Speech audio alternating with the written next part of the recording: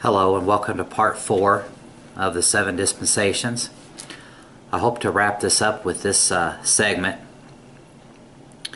and I'd like to continue the thought that was going on in the last couple videos about being the same gospel. And I want to start out in Galatians chapter 2, and we're going to be looking into verses 6 through 10. And here's what it says. But of these who seem to be somewhat, whatsoever they were, it maketh no matter to me. God accepteth no man's person. For they who seem to be somewhat in conference added nothing to me. But contrariwise, when they saw that the gospel of the uncircumcision was committed unto me, as the gospel of the circumcision was unto Peter, for he that wrought effectually in Peter to the apostleship of the circumcision, the same was mighty in me toward the Gentiles. And when James, Cephas, and John, who seemed to be pillars, perceived the grace that was given unto me, they gave to me and Barnabas the right hands of fellowship, that we should go unto the heathen, and they unto the circumcision. Only they would that we should remember the poor, the same which I also was forward to do. Now, the gospel of the circumcision and the gospel of the uncircumcision is the same gospel. There's a whole lot of people that get into this to rightly divide the word of truth. There was a gospel that went to the Jews, and there was one that went to the Gentiles. No. That is absolutely not true. Look what Paul says here in verse 6. For they who seem to be somewhat in conference added nothing to me.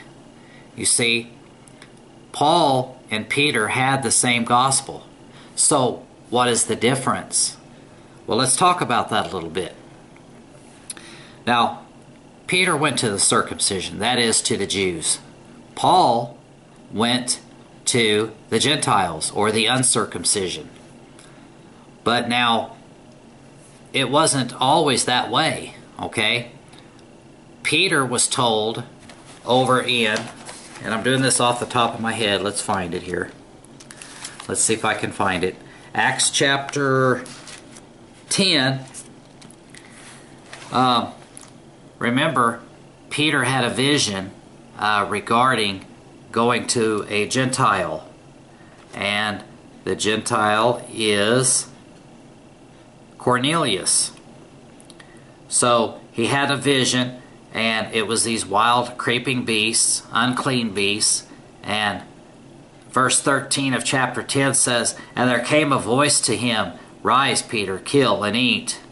But Peter said, Not so, Lord, for I have never eaten anything that is common or unclean.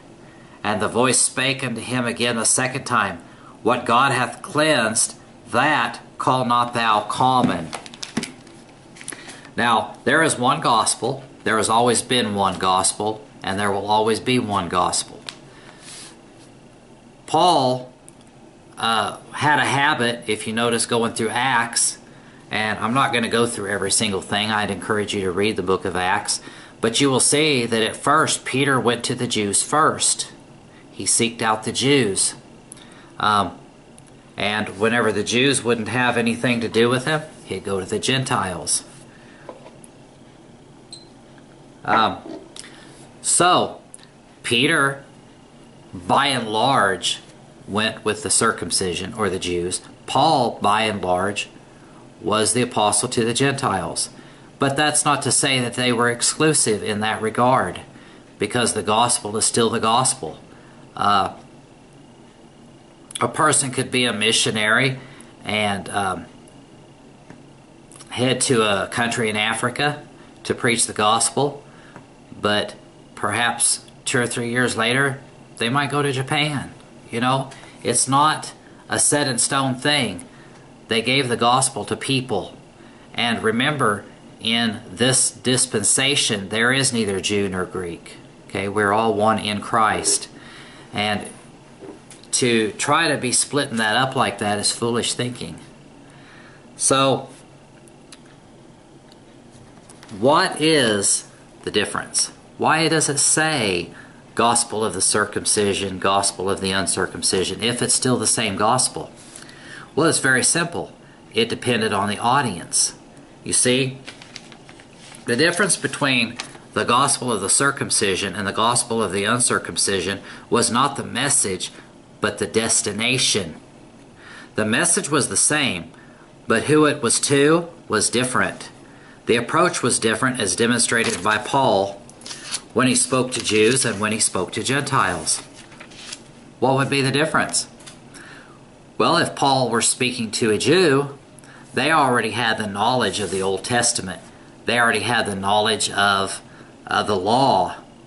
And so the approach to talk to them about the gospel would be somewhat different.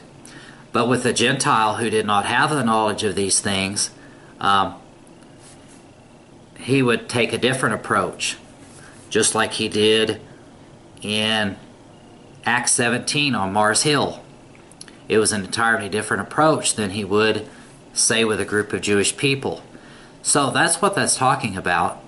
The message, the gospel itself, that which saves people unto life eternal, it is the same gospel. It's only the destination that's different, who it was going to, and what manner it would be delivered.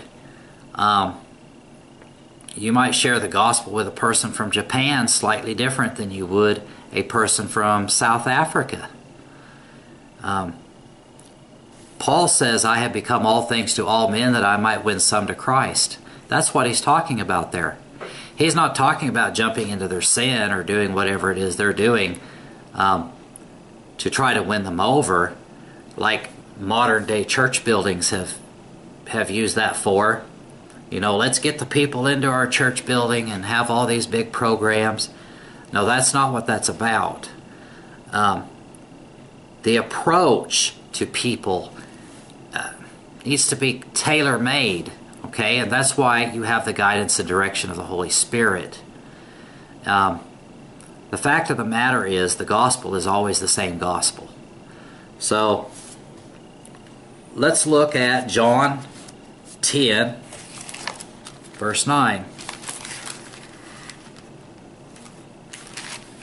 John 10, verse 9.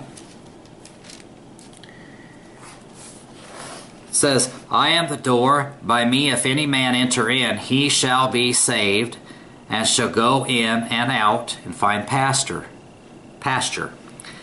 So any man. Why? Because it's the same gospel. Now, there's another thing floating around out there that says that the Great Commission in Matthew 28 is not for us today. Well, I got news for you. It is. Because this whole book is Jesus Christ. It's about Him. It is Him on ink and paper. And every single thing, in one way or another, has an application to us. The gospel is the gospel. I covered what Jesus said before in Matthew 26, I believe.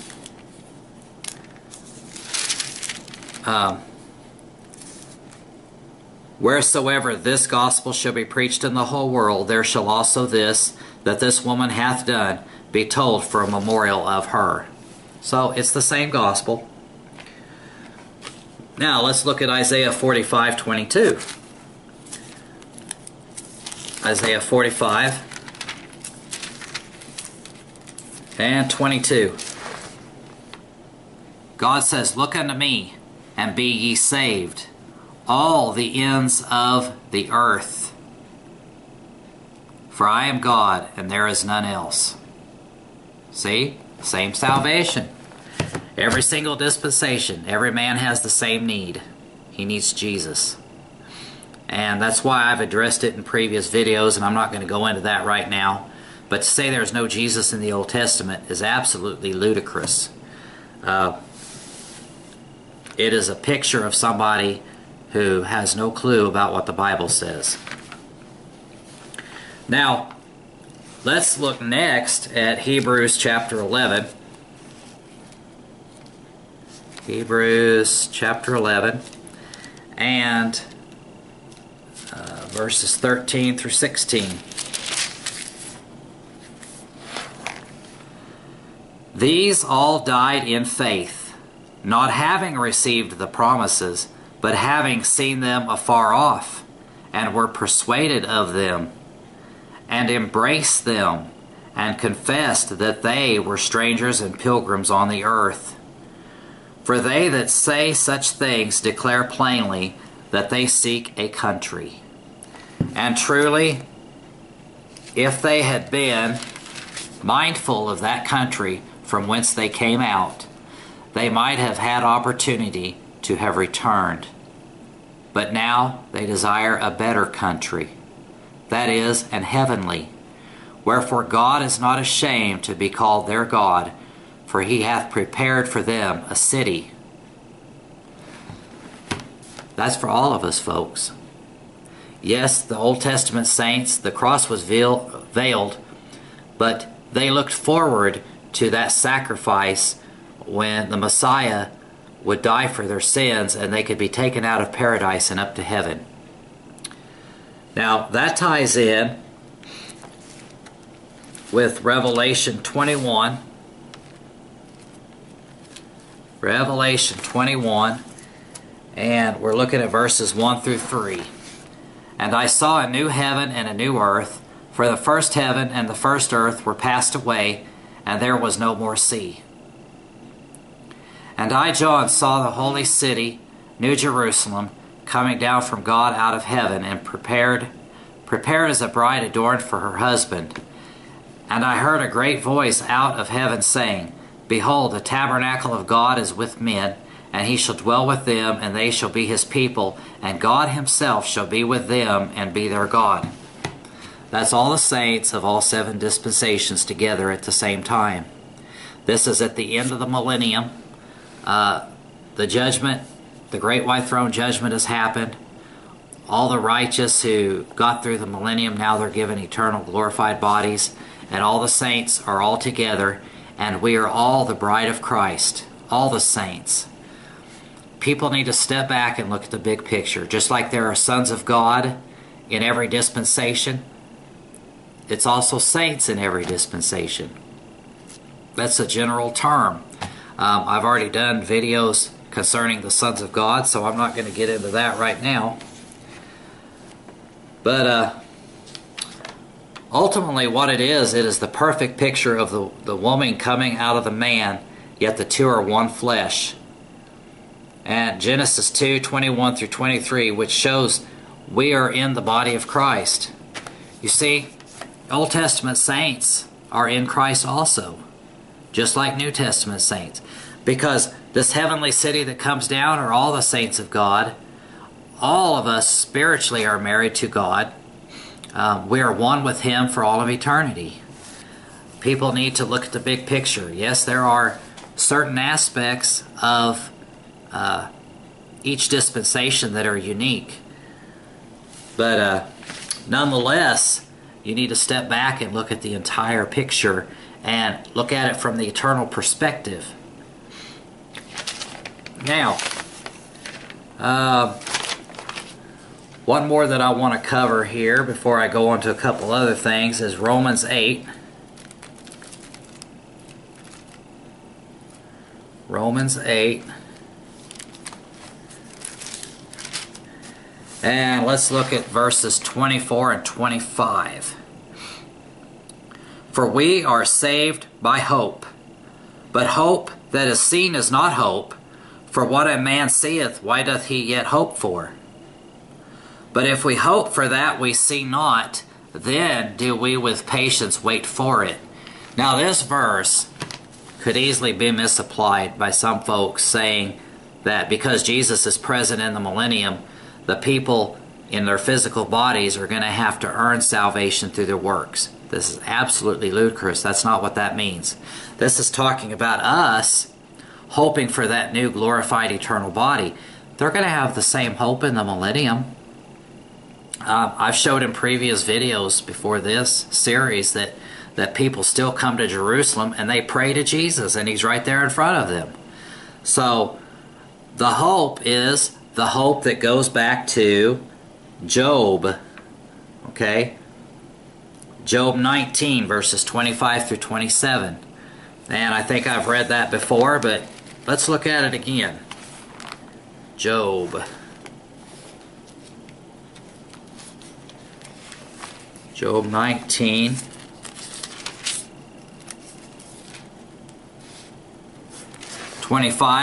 For I know that my Redeemer liveth, and that he shall stand at the latter day upon the earth. And though after my skin worms destroy this body, yet in my flesh shall I see God, whom I shall see for myself, and mine eyes shall behold, and not another. Though my reins be consumed within me. You see, that's the hope that we're talking about, folks. It's the hope of that glorified eternal body when forever we have left this flesh that is dying.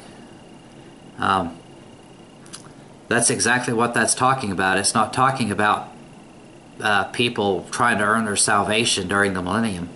That's absolutely foolish. Now, next, let's look at another verse in John. You see, the point that I want to make when it comes to true biblical salvation, it is not your works. Your works are filthy rags, okay? Who does the work? God does the work. God does all the work. You do zero of the work. You can't clean up your life and fix it and turn it over to God. And you can't say, Lord, I want to be saved, and then after that, you know, I'm going to promise to go on missions to Africa and do this and that and the other. It doesn't work that way. You can't bribe God. You can't earn anything. All you can do is receive Him by faith. And the verse that I want to point out is John chapter 5. John chapter 5.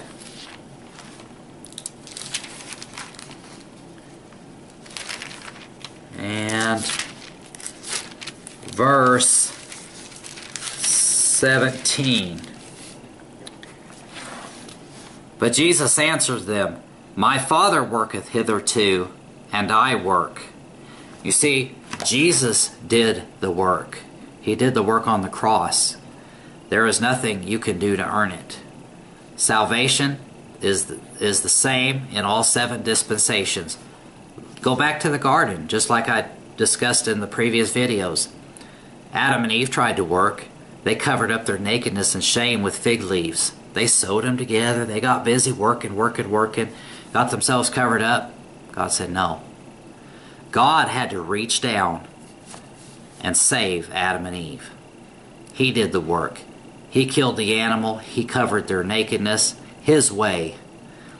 And that's the problem with people. They don't want to do it God's way. They want to do it their own way. That's why this whole world is full of so many cults and false religions and people that claim to even be King James Bible believers, but they're really not because they're wolves in sheep's clothing. The fact of the matter is they want to do it their own way. And don't get me wrong, there is absolutely nothing wrong with teaching holy living after you're saved. Okay, we're to walk in obedience in the grace and knowledge of the Lord Jesus Christ. But we are to be guided by the Holy Spirit, day by day, minute by minute, second by second. And that's a whole nother topic, but I'm not going to get into that right now. Next, I want to cover a little bit about the life of Saul. Now, Saul is very interesting. Let's go back to 1 Samuel. 1 Samuel.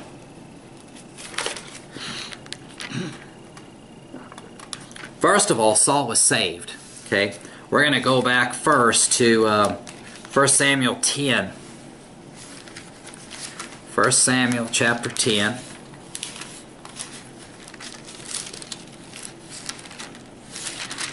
And first we're going to look at verse 6.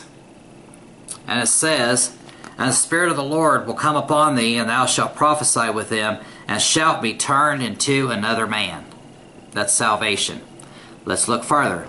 "And it was so that when he had turned his back to go from Samuel, God gave him another heart." You see, he was saved. "And all those signs came to pass that day." So we see that Saul got saved. Now, some people are going to say, well, the Spirit of the Lord left Saul, and when he did, he lost his salvation. Because that's what happened in the Old Testament. It was faith plus works, and if your works didn't get it, you're done for. That is a lie, and I'm going to show you from Scripture that's a lie. And Saul is the perfect illustration of the whole thing. One of the very best that I've seen in the Old Testament. There's some things about Saul that I want to show you that show that he was saved and that he did go to paradise and eventually on to heaven.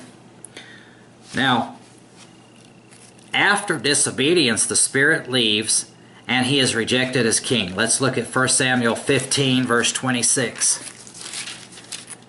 1 Samuel 15, 26.